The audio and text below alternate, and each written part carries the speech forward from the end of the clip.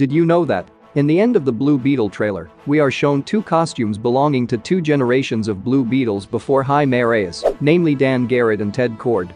But why are their costumes different from Jaime's? The first Blue Beetle, Dan Garrett, was an archaeologist who first discovered the scarab, which gave him super strength, flight, and energy.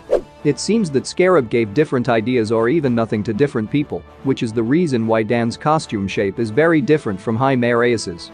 It is also explained that scarab, when used by Dan, was affected by magic, which made him not get the reach's power as Jaime.